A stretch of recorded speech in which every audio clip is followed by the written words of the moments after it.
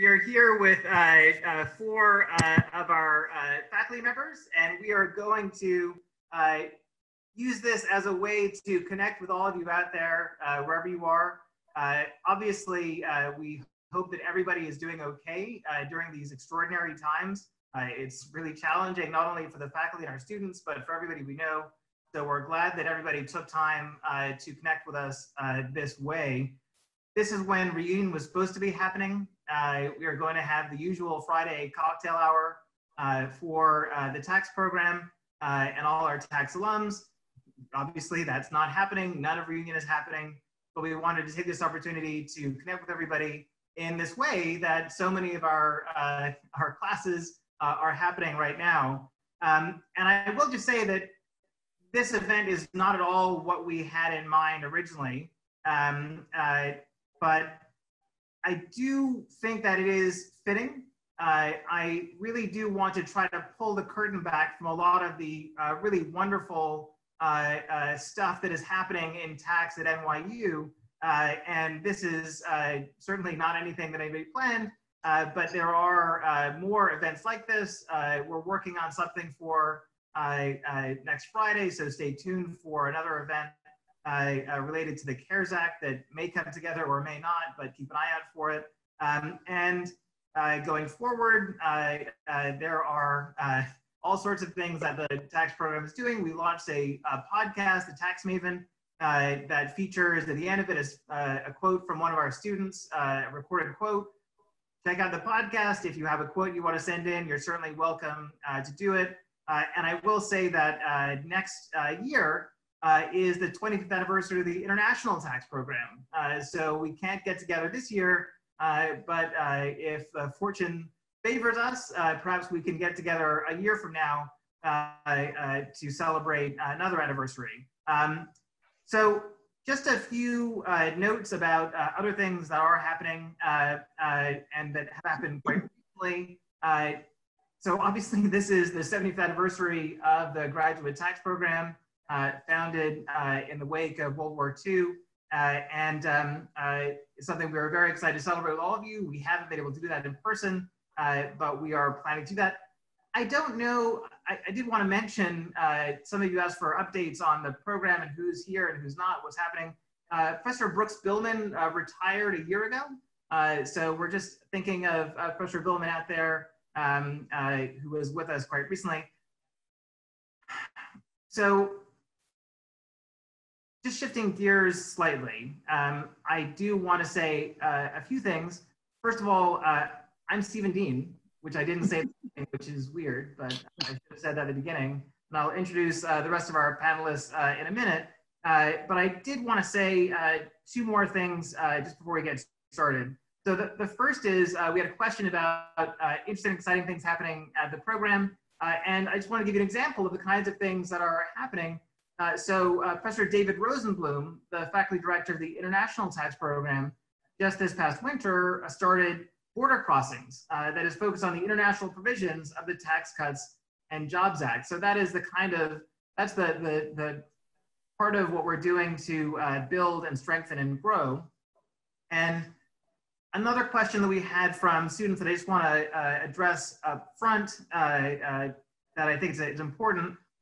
Obviously, this is a challenging time for everybody, but it's particularly challenging for those students who did not manage to secure a position before the pandemic hit. It is a stressful time, especially for folks in that position. But I wanted to give two pieces of good news. I've been in touch with our career services team and the other folks who are helping our students directly. And I want to share two things that I think should be reassuring and then ask for help. The two things that are reassuring, Clara Solomon is the career services person who handles our students most directly, and she is extraordinarily talented. She is dedicated to our students and works very hard. And if anybody can help our students in these difficult times, she can. And the other big advantage we have, sort of the program secret weapon, is somebody a lot of you know is our director, John Stevens. He is in many ways our institutional memory, and he was here, of course, during the financial crisis of '08, and really is going to be helpful, I know, in steering students through this crisis. So it's a stressful time for some students, but we have people here who can help. But I would also encourage our alums to think of ways to help. There are going to be some alumni events coming forward, alumni roundtables that the career services folks are setting up. All right, so please reach out if you're able to help out in that way. So now on, enough with the preliminaries, on to the reason you are all here. You're not here to hear me talk, so I will introduce the folks that are here. We have 4 of our faculty here. We have David Kamin, class of '09 and professor of law. We have Noël Cunningham, who is LLM class of '75 and is not only professor of law, but he was for many years the faculty director of this wonderful program. We also have Laurie Malman, class of '71, professor of law, and we have finally Daniel Shaviro, who is the Wayne Perry professor of taxation. So some of you know all of these fine folks, and all of you know at least one, I would hope, of these people. Otherwise, something has gone terribly wrong. But that is our lineup for today. And I just wanted to share with our panelists. So hi, panelists. I just wanted to share with you that so many of the folks who are attending, and literally hundreds of people RSVP'd and are out there listening to us, and we think that's really exciting for me. And I wanted to say 2 things. So first of all, to recognize those who are not here, John Steinis, who I dragooned into all sorts of other activities, so I didn't rope him in here. Mitchell Kane, who is doing wonderful things with the Tax Law Review, bringing it online. Check that out. The newest edition is available online.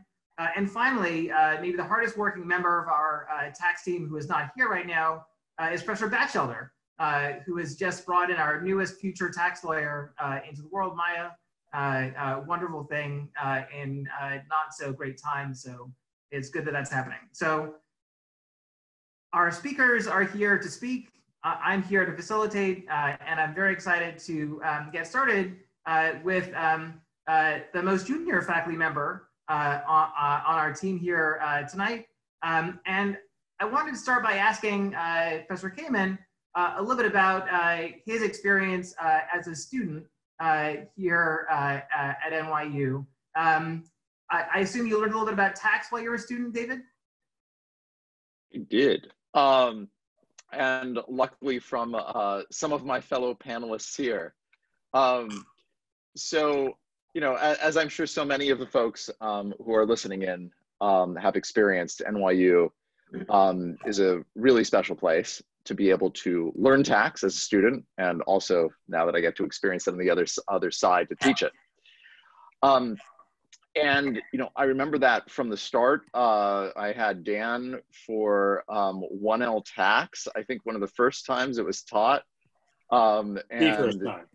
Yeah, and being able to be in a classroom with someone like Dan, who thinks so deeply about the tax law, its undergirdings, like the normative questions that drive like why we have the system we do, was incredibly special. It was also incredibly special, frankly, being the fellow students in that class. I have very strong memory of a number of my fellow students who I continue to have contact with, many of whom a number of whom went on to be tax lawyers themselves.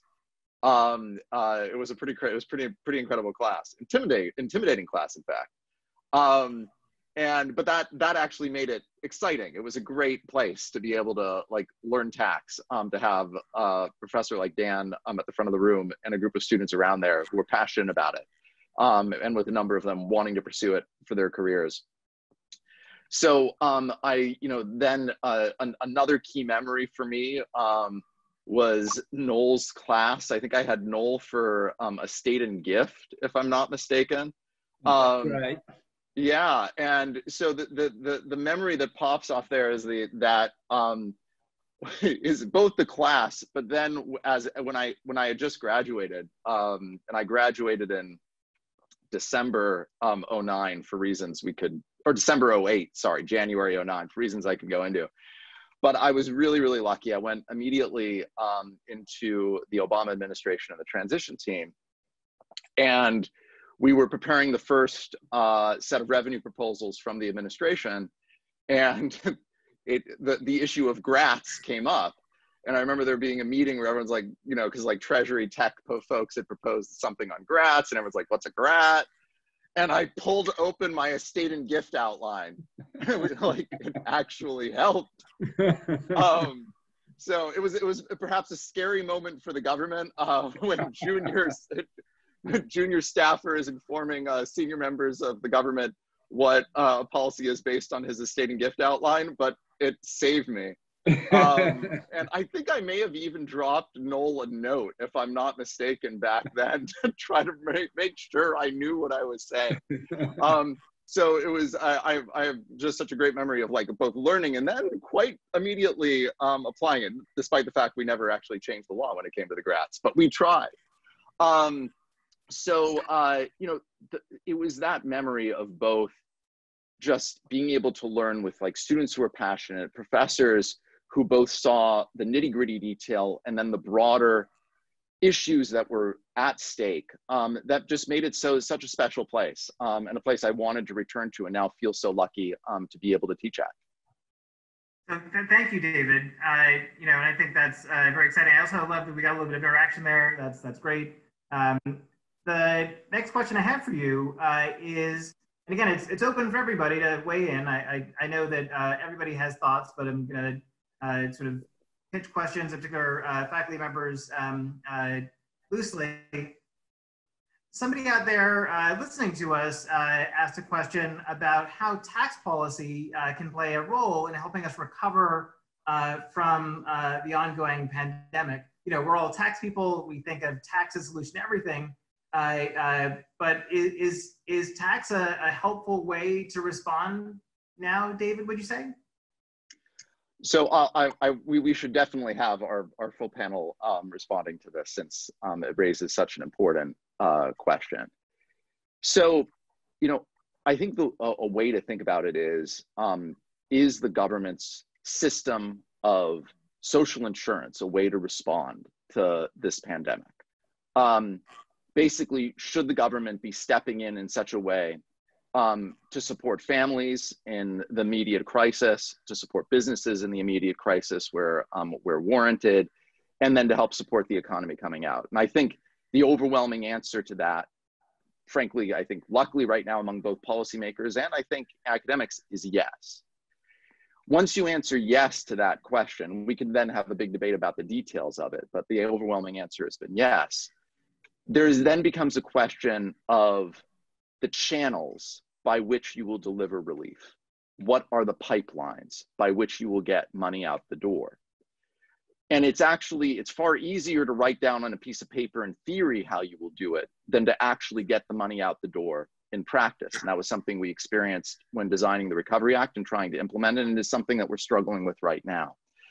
I think in the face of an immediate crisis, one key design choice and probably priority has to be trying to use existing channels, existing institutions that you think can execute on the kind of programs you're designing. One of the key institutions we have that tends to both collect and send money on a regular basis is the IRS. Unfortunately, we have underfunded them for now a number of years, and so some of their institutional capacity is degraded because we haven't given them enough money. But if you're looking for a part of the government that has an ability to like interact with the public and send money, you're basically at Social Security Administration or the IRS. And so I think the IRS has a very large role to play. They've been given some significant responsibilities so far, obviously, in delivering checks to most families in the United States, which they're right now executing on or trying to. And you know, I think looking ahead, it seems likely that we're going to continue to rely on the IRS and Treasury in trying to execute the kinds of supports that families and businesses will need, both to make it through the pandemic and then to hopefully try to support recovery. So Dave, thank you, David. Does anybody else have any thoughts they want to share on this? Dan, Laurie, Noel? I don't know if anyone's seen, there was a ProPublica story that came out today. ProPublica has been writing the doing the exposés and how Intuit has kind of a cabal with the IRS where they're allegedly offering free file, and they actually trick people into paying money that they shouldn't have to file. And there's an article by ProPublica today about how, partly from that whole system that's in place, people who are poor especially are having a very hard time in some cases getting their checks. So that's an eye-opening argument, article, and it shows some of the pathologies in how our tax filing system works now are now having negative effects on this, on giving $1,200 accessibly to people who really need it and who need it today. Challenges that are ones we probably should not be wrestling with when we have actual challenges. Any other thoughts from the team? Well, the other question is, okay, this panel would agree that we should use existing mechanisms for doling out money, right? For paying people and propping up people who need it. Then we're going to fix, how are we going to pay for all this eventually? That's the other side. How are we going to raise revenue so that we don't always stand in the position of being severely in debt, whether it's severe or not? Well, and that's going to be the next problem, right? The next problem, God willing, when we get to the far side of this, is how are we going to raise more revenue? And then we get to all the questions we've always talked about and some new ones. How are we going to do this fairly? I hate to bring up what to turn into sounding like a partisan note slightly, but the Senate Majority Leader, who just after presiding after over $1.5 trillion increase in the federal deficit through tax cuts, and then the most recent program had a lot of money for his little friends, has said that state governments should default because we don't want to make the deficit larger. We know perfectly well that he does not care about the deficit in the slightest. So I'm driven to wonder if he wants states to default in and of itself so that unemployment insurance and Medicaid will be undermined. And the next question is, what sort of person would think that way? We've been asking that question with respect to many issues that have come before the Senate. And this is not the forum to discuss. Yes, I agreed. Sorry, but I shouldn't have said that. So Dan, are you suggesting? Go ahead. So Dan, are you suggesting that there might not be a consensus on how to raise revenue after the pandemic? Well, I was a staffer at Joint Committee 30 years ago, and it was amazing how both the Republicans and the Democrats, despite all the sleaze that is inevitable in the political system on all sides, were both in some ways high-mindedly trying to make the thing work. It'd be nice to be back in that world in some ways. True. So go ahead. Oh yeah. So I mean, I just wanted to say, I mean, and Laurie's point on the fact that we will, over the long term in the country, need a fiscal adjustment, I think is really important. I also just wanted to flag on the other side. Unfortunately, I think that if I were to express what I think is the greater risk in the next year and a half, 2 years, it is the possibility of austerity that comes too soon. Yeah. And in a way that undermines people's living standards and a recovery. The CBO today put out, a pretty grim projection of the economy over the next year and a half. It's of course subject to massive uncertainty. So, take it as just one organization's expected value within a wide range of outcomes. But it showed, even with the fiscal support that we have put in place today, they've a projected unemployment rate of 9.5% at the end of 2021, with the unemployment rate jumping to a high of 16% in the interim. If that is the projection that ends up bearing out, the economy should be receiving very substantial fiscal support going through the entirety of next year to try to alleviate that massive shortfall in demand that they're projecting and the massive pain that people are going to be experiencing. And so, one of the scars of being in government during the last recession was the fact that we arrived at austerity too early, and leaving, you know, many families experiencing pain that was avoidable. And I think for the next year and a half, that will be a key challenge, given the political dynamics that we were just discussing. But you're also focusing on the same group in society. All of us are focusing on the same people who aren't able to get their checks, the same people who are being duped, and the same people for whom austerity will be real. Austerity is going to start on November 4th, I think, no matter who wins the election. Well, some would argue it started. Yeah, that's actually true. You're right. All right, so obviously we could, there's much to say in this topic, and you know, I look forward to more conversations about this. I think we'll have several months where this will be debated extensively, I believe. But I just want to shift gears a little bit and now send a question to Professor Malman. And, you know, I'm new, you know, I've been at NYU about a week and a half, maybe a little bit longer, but it feels that way sometimes.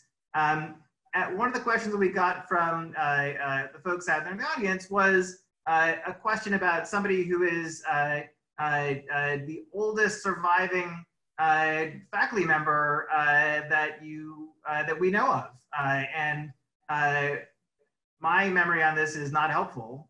So, Professor Malman, I wonder if you could help us out with that question from somebody listening in.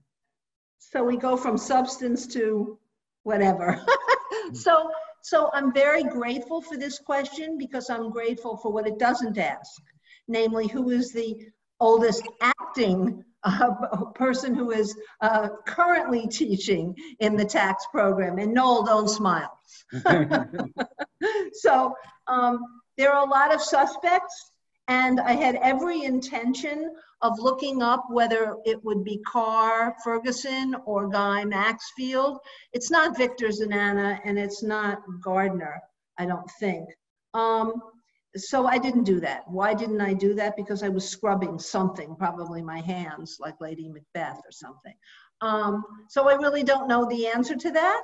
I do have an idea which one of us old codgers has been around the longest teaching, but I'd be willing to defer to my colleagues for the definitive answer on this. So I'm sorry, Stephen. Like I tell my students, not too frequently, hopefully, I don't know.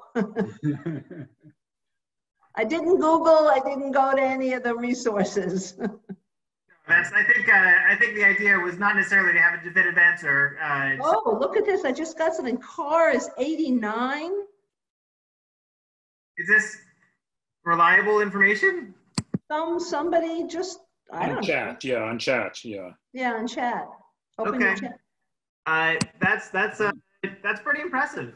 And hopefully he'll have an opportunity to get a whole lot older. I couldn't agree more. So one of the things that I am most interested in, just as a personal matter, and I think a role that the graduate tax program can play out there in the world, and I think really has played in an impressive way, is in terms of promoting diversity. So I think one of the big success stories of the program is in what it's done to build a strong cohort of very successful women tax lawyers who are out there. And, you know, I definitely got the sense that this may not have been entirely an accident, Professor Malman. I will take full credit, Stephen. Full credit. Well, I'm just responding to what we heard from the folks who were registered. I mean, that there was a lot of sentiment from folks out there that you converted an entire row of a class into women tax lawyers. That's pretty magical. I don't know how you did that. Well, I like to take credit for that, and so I will, sitting here in my dining room with the closed doors. I think that when I was never a student in the tax program, but I am a graduate of the law school's class of 71. I think what we discovered early on was that tax was an area where if you knew the answers, then it really didn't matter what you looked like. And that was very helpful. And making that case from Miranda Stewart to all panelists. Okay, I don't know what that question is, but we can address that. And making that case. Now, I was the first female ever hired for the tax program at the law firm I started out with. Why me? It was a function of the time. I graduated in '71. We were in the middle of the Vietnam War. Everybody was worried they wouldn't be able to fill their places in their law schools, in their firms with men, and so they were willing to take some of us. And you know, it mushroomed from there. It didn't mushroom much, but it built from there. But we had experiences that we could then impart to other similar individuals that it was okay. You could manage. You didn't have to go into trust and estates, sorry, no, but that was the place where you were shunted off to usually. We didn't have to do blue skies work, state laws with respect to corporations and issuance. And it worked with lifestyles too. So what's happening? What's happening? My cat showed up. I knew it was only a matter of time before he would. Sorry. What's your attention, Dan? And we're I'm never teaching class without a cat again. But what happened was also, there was very much in many endeavors an old boys network, and it was necessary to form a young girls network. And when I did get to NYU to teach, which was awesome and is awesome, I tried to do that. And I know you, Stephen, were referring to a comment maybe by, you know, with respect to JD students, but I made it my business, whether it was appropriate or not, to get together with the women in the tax group. And that worked tax students, sorry. And that worked very well. And we built on that. And it was very helpful for people who felt similarly situated to be able to talk to each other. Yeah, and I think obviously Laurie Malman gets a lot of the credit, but I know that all of the faculty played a role in this, and it's something that the tax program can be very proud of. I think something that really does it credit. I wanted to ask Noel a question now. And again, nobody's asking who is the oldest active faculty member at NYU. That's not on the table. But some of the questions, we'll just say that some of the questions that we got could only, anybody thought, be answered by Noel for some reason. For some reason. I don't know why. And one of the questions that we got was about a bottle of scotch. Was there a bottle of scotch that made a regular appearance, Noel? I'm not quite sure what's happening here. I think the reason they may have identified me as a possible person to ask is I might be viewed as the historian, because I think of the full-time faculty I've been around the longest. I arrived in the fall of 1974, graduating in the spring of '75 with the LLM in tax. Wonderful experience. And there were two aspects to that experience I could shed some light on. One is the faculty was absolutely excellent, and I can identify some of them if you'd like me to.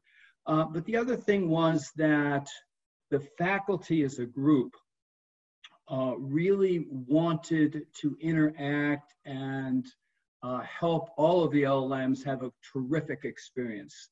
They were active in that. And they arranged all sorts of activities and events for us. And several of the faculty at that time had almost virtually an open door policy for the whole day. Jerry Wallace in particular. Arrived in the morning, opened his door, did not close it except for lunch. And students were welcome to come in and discuss whatever with Jerry. But if the student wandered into Jerry's office late afternoon or early evening, because he was there, the student would probably be offered a chair and a glass of scotch and or Campari, depending on the year. Jerry would have one himself, and they would toast to whatever the question was at that time. So I can say that there is definitely no scotch that I've seen in the program lately. There are cookies, as you well know. Normally, so you know, yes, those who know me know that I'm a compulsive baker. So there are usually cookies if you stop by my office, but no scotch that I know of. If I find it, I'll let everybody know. And so, but Noel, so you're the historian of the team here, which I think is wonderful, and it's great to have so many folks who have such memories, from our most junior panelist, David, Professor Kamin, to Noel, one of the longest serving member of the faculty is here. Do you feel like those what made the program special years ago remains true, or has it changed? What are the attributes of Victor Zanana, George Zeitlin, Marty Ginsburg, Guy Mayfield, Carl Ferguson, you mentioned earlier, Jim Eustace? What are the aspects of what they brought to the program that are still part of the program today? I think two things. One, the faculty when I was here was absolutely excellent. Just identify a couple of them. Jerry Wallace founded the program in 1945, I guess, and he was very distinguished both in the government, played football at Illinois, and was a law professor at Yale before he came. His partner was really Charlie Lyon, who had as well an extremely distinguished government background. He was, among other things, the deputy chief prosecutor at Nuremberg. Then there was Jim Eustace, who, when I arrived, he was still fairly young. He was running marathons like crazy, but he was already a superstar substantively in corporate tax mostly. But until 1974, it was thought by most tax lawyers that he knew everything. I think it was the ERISA, which was 1975.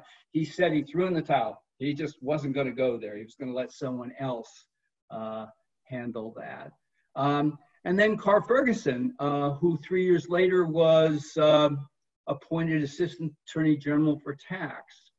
These are very distinguished people. And the younger people were rising stars. They were Victor Zanana, Bill Hutton, and Michael Rollison, who went on to a high government position. So that was just an excellent faculty, probably more interested in practice than in policy, but very interested in policy too. So they were there. And also, David mentioned this earlier about his class of '09. My classmates were absolutely terrific. And they were somewhat intimidating. I had been taught tax law before I came to NYU by looking at the cases and the code. And all of a sudden, my classmates were citing what I thought were obscure regulations. I wasn't even sure it was related to regulation because I'm not so sure I read one before I arrived. And so they were there, and the faculty really cared about the students as well. Today, I think the faculty is at least as good. It's a little bit different. I think we're a little bit more interested as a group on policy issues and where the tax law might go, a little bit less on the practice. But just the panelists who were here, I think we care about our students just as much as Jerry and his cohort cared about us. Thank you. You know, everybody else is welcome to weigh in as well. I know Noel has the longest memory perhaps, but I did also want to ask Noel one more question. what would you say, so you led the program for years. You've been involved with the program for much longer than that. What do you think the program is going to look like in 25 years? And maybe, you know, we're getting a preview of it now. So much of what's happening this semester is now virtual, right? The medium we're using now, Zoom, to connect, although we do it in an interactive way with our students, is happening. Do you think that 25 years from now, if Jerry Wallace were to walk into a NYU graduate tax program class, would he recognize it? Well, I don't know if I recognize it on Zoom. I'm doing Zoom the first, this is the first semester I've done that. That's quite different. Have to get used to it. My own personal preference is to have actual human beings in the room when I'm trying to teach. So I'd have to get used to that. But I think the program, I hope, retains the values that I've already expressed. I think it's going to change as the law changes, as the policy behind the law changes. And it's actually not for me to make that call. I've made over the course of many years, several calls, but right now, quite honestly, I think the call on what the program should look like belongs to David, Lily, Dan, and Mitchell. And Laurie and I might have views, but I think we'll be long gone by then. Well, it's, you know, I'm not excited about you guys being long gone, but it is exciting to think about what the program might look like in 25 years. It's you know, 75 years is a long time. And so much of what is true about the program, what was great about the program then, is great now. And it'll be interesting to see what the new strengths are. I know David has a few exciting projects up his sleeve. I won't make him do any unveiling now, but I know he's got some exciting stuff that's happening. But I also wanted to ask Dan now. So one of the things that's made the program great over the past quarter century that maybe Jerry Wallace might not have recognized is the tax policy colloquium that Dan has been running for 25 years, and that Lily Batchelder has recently joined him as the co-convener for. But as far as I know, there are no feline co-conveners. Yeah, my cat seems to want to participate, but you know, I think it's the colloquium that drew the cat in. So last fall was the 25th colloquium. That's right? Did I get that right, Dan? Yeah. Well, I've been at every single session of the last 25 years, except one when I had a death in the family, one when I had the flu, the regular flu, and one when I actually had an engagement somewhere else, so I let my colleague do it. I don't know if I'll be here for the entire next 25 years, but certainly I'm planning to start out strong. And unfortunately, we may be doing it on Zoom initially, but I don't think we'll be having dinners where we try to kind of bring the whole thing together. But other than that, the colloquium goes on. So, and I know you were talking to me about when it started, I guess. So, yeah. I would like to talk about where it started, but I would also just be curious to hear, and I suspect a lot of the folks out there who either weren't able to participate because they graduated in the 60s, as some of our audience members did. I'm not great at math, but I think that's longer than 25 years ago. So for those folks who weren't who had the program before you got here, Dan, I think they might be interested to know what it is that the colloquium offers our students and why it's been so popular over the years. Well, I think of it as we try to be, at least initially, unique. Of course, people do the same thing as us, I guess that affects it in a lot of ways. One is we really try to be interdisciplinary and reach many audiences at the same time. We want to have a serious academic conversation with law professors. We want our students to be fully involved. They're interested practitioners who come frequently. They're economists or political scientists, whatever, depending on the subject. We're trying to be both very advanced and very serious and yet completely accessible. And if a speaker, maybe I make this mistake myself sometimes, but if a speaker uses jargon, and jargon's not a bad thing, it's just a shorthand for something, I try to make sure that the people in the room know what it's about. So our aim is really to have a serious conversation not just about, gee, is this a good paper or not, but about the topic that the paper is talking about. And the aim is really to have all of us not be gladiatorial, but have all of us come out with a better understanding of the issues that the paper is about. And either we agree now, or else if we disagree, we have a better understanding of why we disagree and what other people think. So we really are, it's sort of an effort to do many things at the same time, to be like, again, to be totally accessible, and hopefully the students and everyone in the room can follow it and find it interesting, but also to really advance thinking. And I think maybe the proof that we've succeeded a little bit is that it's certainly been much imitated by law schools around the country. Imitation is a sincerest form of flattery, and you've been flattered, Dan. What I wanted to ask you, and you can take this either direction, I would like to hear either about your favorite presenter or the worst presenter you've ever had. Well, I'll talk about yeah. You had a couple of my favorite moments. I think my favorite moment, the moment I came close, the only time I ever appeared to be a dean candidate, to those who didn't know what was going on, was Ed Kleinbart had never been there before, and we always have everyone introduce themselves at the start, but he came 10 minutes late. And just as it happened, I was praising to the skies an article by Kleinbart that day. It's something he wrote while he was at Cleary about what are called cubbyholes in tax, about how, for example, there's a continuous infinity of possible financial transactions, but we say this is debt, and that's equity, and so forth. And I'm praising Kleinbart, and so this is a great article, it really has insights. And meanwhile, this guy is talking out, but he hadn't introduced himself, he came in late, but others had called him Eddie, which is rather strange. Anyway, I finally said to him, I'm sorry, who are you? And he said, I'm Ed Kleinbart. And the whole room laughed. And someone said to me afterwards, if you knew it was him, you should be the dean. And I said, no, unfortunately, I'm not that good. I was only able to pretend not to know because I really didn't. So that was sort of a favorite moment. That is pretty amazing. So I know we're getting pretty late in the hour, and I did want to make sure that we had a chance to answer for everybody, if they can, to weigh in on a question that I think Laurie had sort of foreshadowed earlier in the conversation, but I want to start with Dan this time. Somebody asked what direction the panelists think that tax policy is going to take federal tax legislation in a post-COVID-19 world.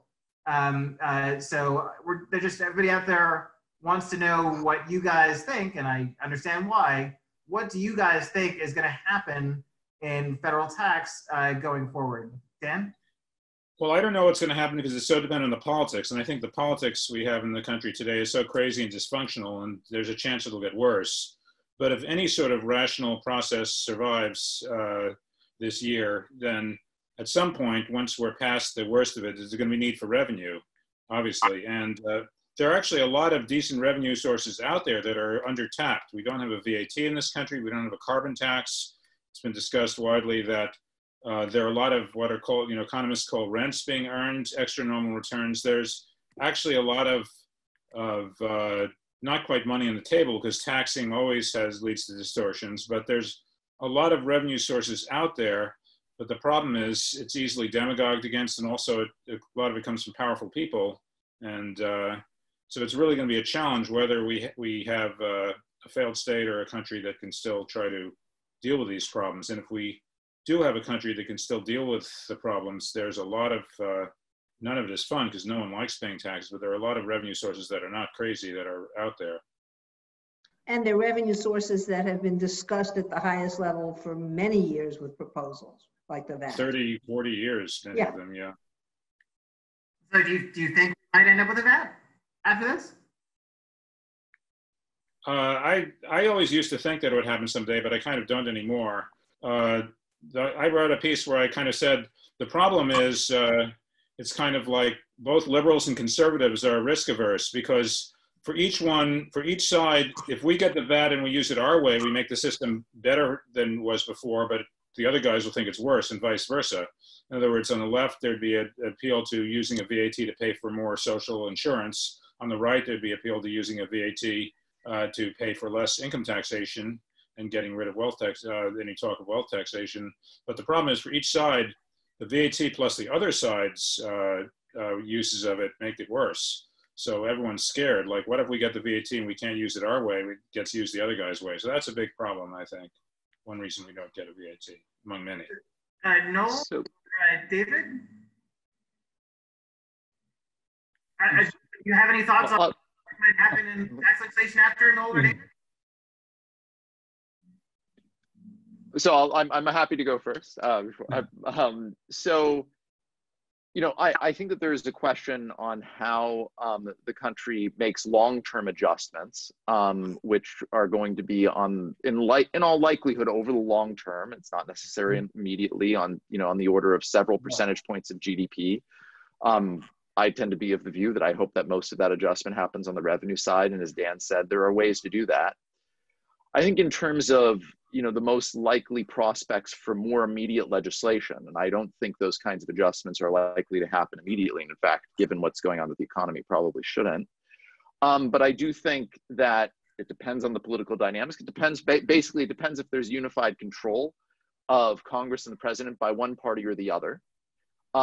If in the case of unified Democratic control going into next year, I think it's possible that you would actually see some significant reform of taxation of capital and wealth. Obviously there's been before the COVID crisis, there was a big debate about wealth taxes and what that looks like. Also, Wyden introduced his mark-to-market white paper. At the very least, I think it is fair to say that if there were unified Democratic control, step up and basis at death actually there might be a real shot at reform. By Biden's position, which was sort of the least dramatic of any of those during the primary campaign, was realization at death, a proposal that several years ago would have been widely applauded by academics, but was not widely embraced by policymakers. So I think that's an area where there's could well be some significant legislation with unified control. And then, and this is not, we are missing our international specialists. The international tax system seems somewhat unstable at the moment. And it would not surprise me if you saw some significant legislation, whether under Republican or Democratic administrations, potentially even with mixed control of Congress and the White House. Yeah, I guess I agree with everything that's been said. The one thing I'd like personally to a Democratic administration to work on would be wealth taxes of some sort.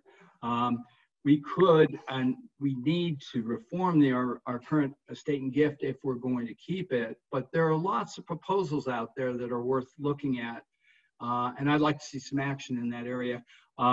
Lily Batchelder, our colleague, has been working on an inheritance tax as a substitute for that, and then there's Warren's variations on the wealth tax, and I think all of those should be on the table to address many problems, especially the growing inequality we're having in this country.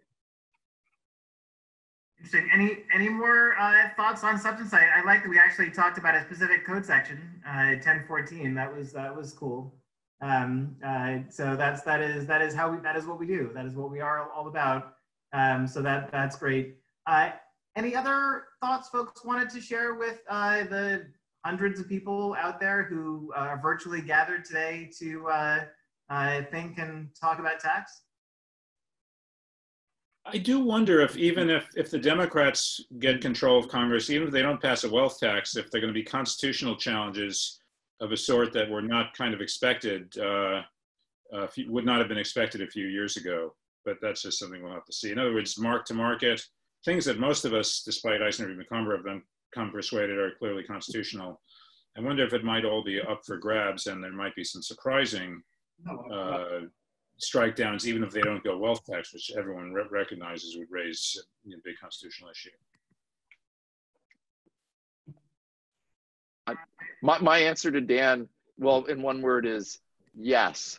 I think that we are likely to see such litigation. And I mean, my sense is that staff on the Hill are aware of are aware. But we've seen a polarization on litigation and the way courts handle some of these issues.